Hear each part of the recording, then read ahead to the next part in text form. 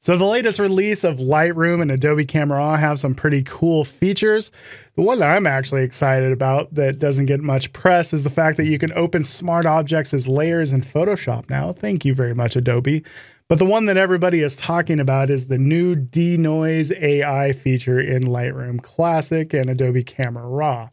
The natural question to ask is it as good as Topaz Denoise or Photo AI and DXO Pure Raw 3? So that's what we're going to take a look at in this video. We're going to compare them using night images and a little bit of wildlife photography. Quick note, I'm not sponsored or affiliated with any of these plugins and programs. This is going to be non-biased. There's not going to be any affiliate links or discount codes or anything in this video. I just want to give you guys some non-biased information because sometimes it's kind of hard to find on YouTube. Let's jump into it. This is back when I was shooting with a Canon 5D Mark IV, and I was shooting this at ISO 8000, trying to keep my shutter speed short because we had this awesome aurora in the background. But as you can see, incredibly noisy. So we're going to see what the different plugins do with an image that is at a pretty extreme use case like this one. So let's start off with the Lightroom Denoise feature. You can do it several different ways. Here in the Detail tab, we have the Denoise button, or at any time you can just right-click, go down to Enhance. So here's the new dialog box that it gives us. We only have pretty much a slider for this. So we have this Denoise slider here. By default, it's usually at about 50, and you can tell by looking at this preview, that is very, very strong. It's removing a lot of noise. But in my experience, when you're this aggressive, it's typically going to create a lot of artifacts as well. So let's go ahead and dial this down a bit. Let's take it down to say 35 and hit Enhance. And you can see that it also gives us this estimated time of 30 seconds. This isn't a large image at all. So it's kind of not ideal that it takes this long for such a small image, but we'll go ahead and hit Enhance and we'll see how long it takes. So get ready to start the timer now.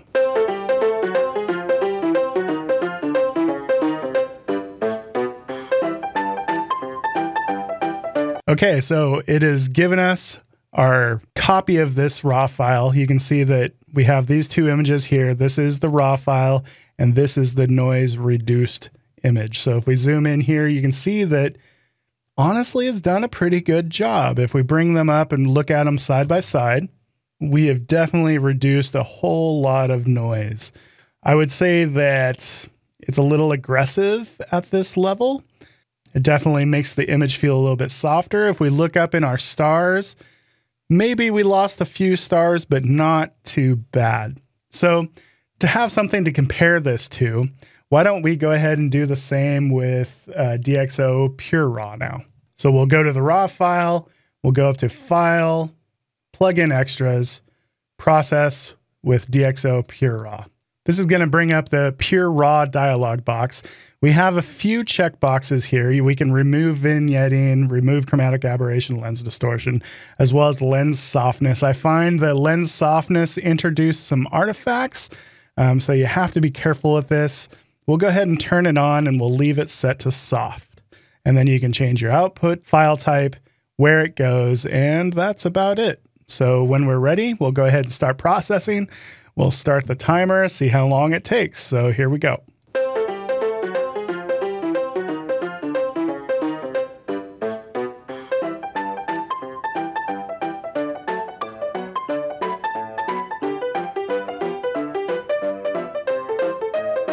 Okay, so now we have our Pure Raw on the right and our Lightroom Denoise or noise reduced, enhanced, whatever they call it, the Lightroom Denoise on the left.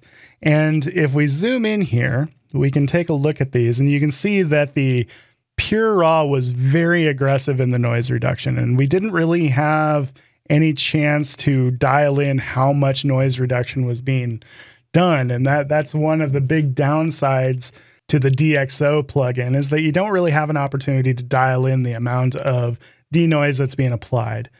So you can see it's done a good job of getting rid of the noise like entirely, but it's also looking pretty smudgy. If you look at in this area of the old house, you can see that we can't even see individual boards anymore like we can on the version on the left. If we look up at our stars, you can see that we've lost some stars, but there's also some really interesting artifacts. I don't know if you can see them on YouTube here, but we have like little random lines up in this area. We've got some down in here. This was actually in both versions. I think this is a satellite or something. But you can see that there's just lots of weird little lines. And that's something that I've noticed with Pure Raw before is in night sky images in the sky, you end up with a lot of artifacts. And it's just really aggressive with the amount of noise reduction that's being applied. And that's going to be kind of a theme moving forward, is that you want to be able to dial in how much noise reduction is being done, and you want to blend it into areas that actually benefit from it rather than just blending it in globally to the whole thing. That's the way that I prefer to work. So just so we can compare apples to apples to apples, let's go ahead and do one more where we compare it to Topaz Photo AI. So I'm just going to click on the image, again, go up to File, plug in extras, and then go Process Topaz Photo AI. All right, so once we're open here inside of Topaz Photo AI, you can see that by default, the autopilot settings are set very aggressive. We're removing entirely all of the noise, which is usually not a good idea. You need to leave some noise in there just so you have a feeling of sharpness. Also, you can see that it's detected a subject, which kind of changes the amount of sharpness and noise reduction that goes into an image based on what it thinks the subject is. It works great for things like wildlife, but not for landscapes. So I always go into the refine and then I change it to none or leave it to landscape. But a lot of times I just switch this to none and then hit done. That way it's not going to try to do anything fancy with adding more noise reduction or sharpness into some areas of the photo than others. So by default, like I said, it's set very strong. It's selected the strong settings. So we're going to go to normal, and then we're going to dial the strength back a bit to where we have a reasonable amount of noise reduction being applied. So I'm just kind of sliding this slider back and forth and trying to find a point where it's still got a little bit of noise, but a much improved result. So it's not too smudgy, hopefully. And then afterwards, I'm just going to hit save to Adobe Lightroom Classic, and we'll start the timer.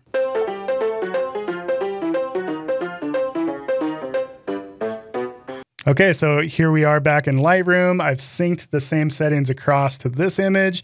And let's go ahead and compare it to the Lightroom denoise and see what the differences are. So globally, it looks good, but even at a global level, the Topaz denoise looks very smudgy in some of these shadows.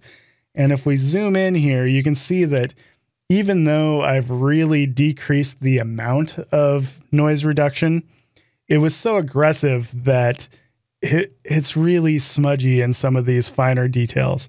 I would always prefer to have a little bit of noise, but still have sharpness than to have these really smudgy shadows with no detail at all. Now, you know, this was a really extreme use case, and granted, everything's going to struggle with something this noisy and underexposed.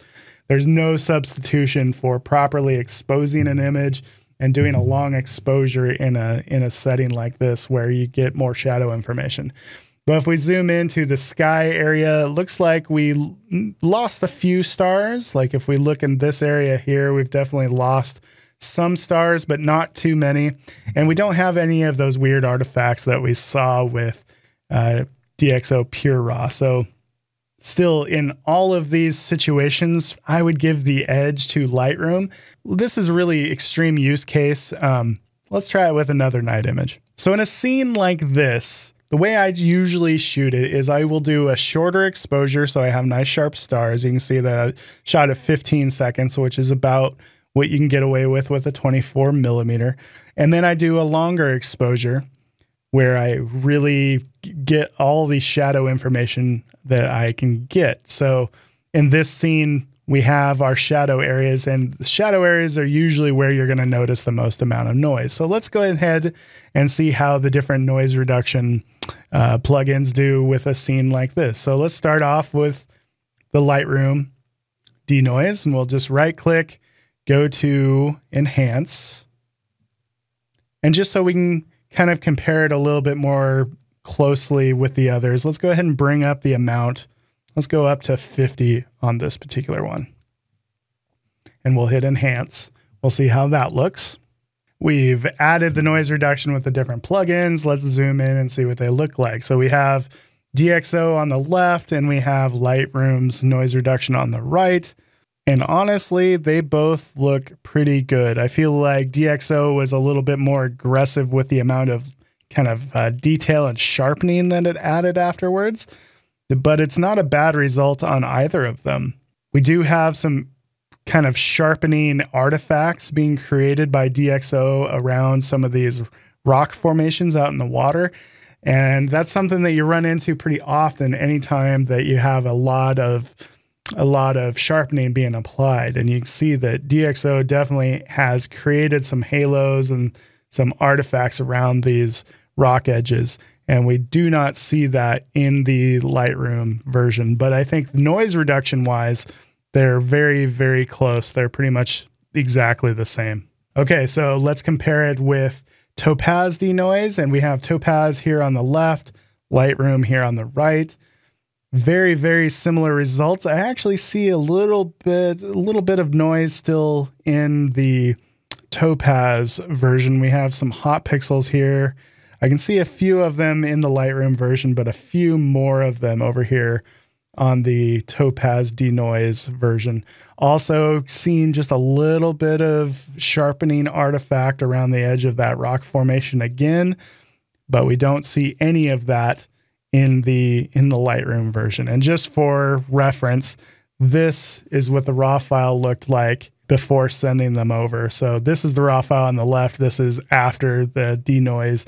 You can see that it's removed the noise really, really well. So one of the main ways that I really have always enjoyed using Topaz Denoise or Topaz Photo AI is for wildlife photography. So let's do a comparison with a wildlife image and see what the difference is.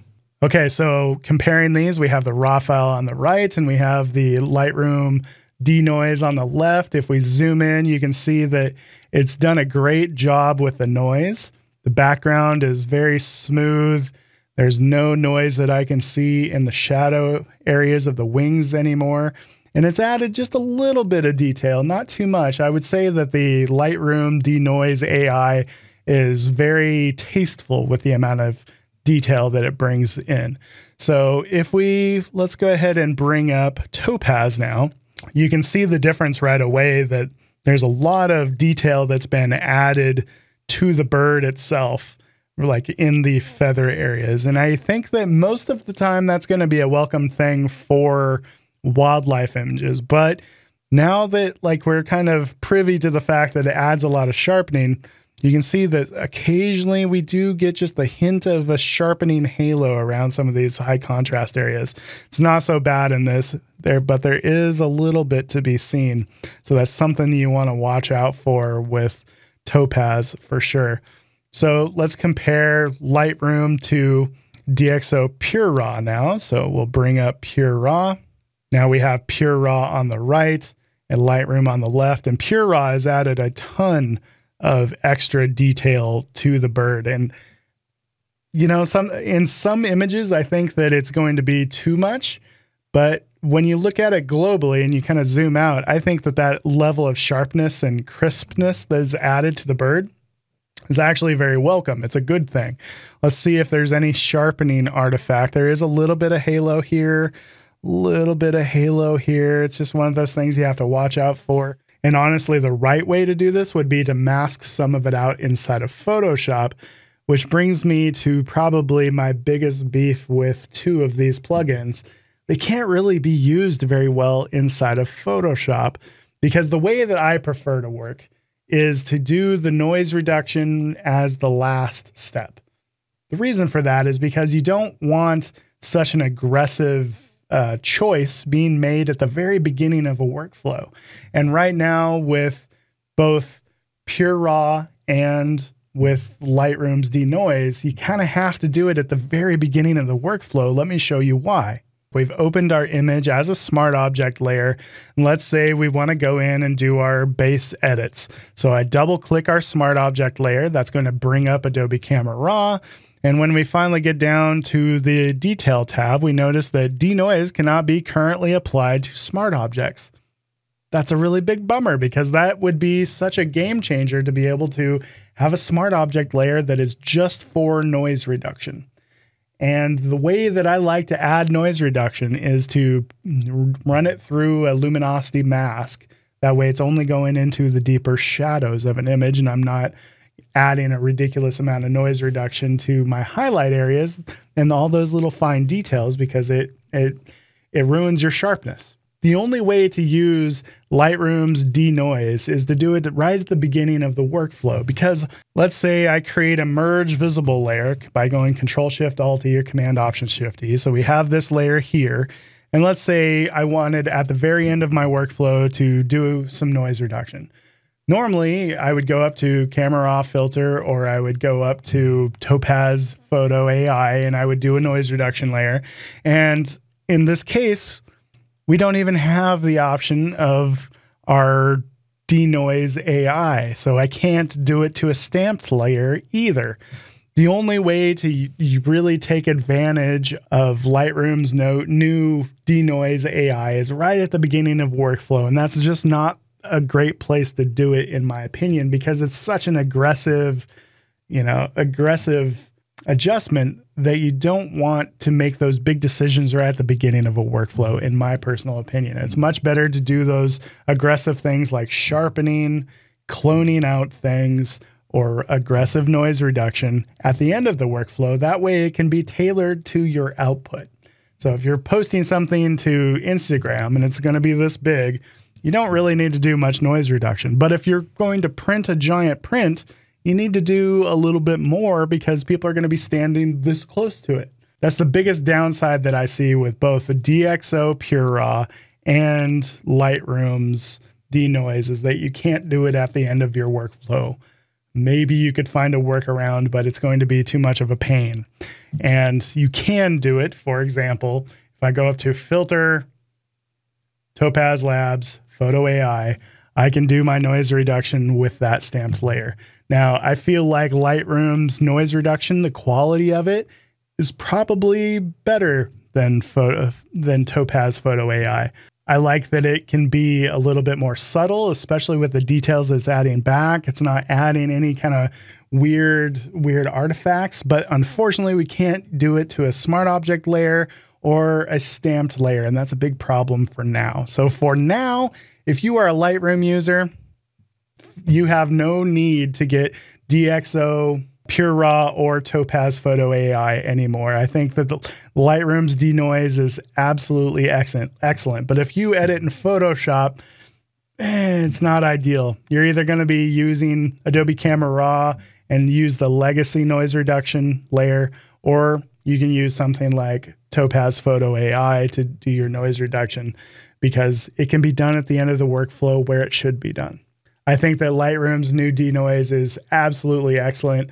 I just can't wait to see it implemented so we can do it on smart object layers, or we can do it to a merge visible layer, because that would be awesome. I hope you guys are all well, and we'll see you in the next video. Take it easy, everybody.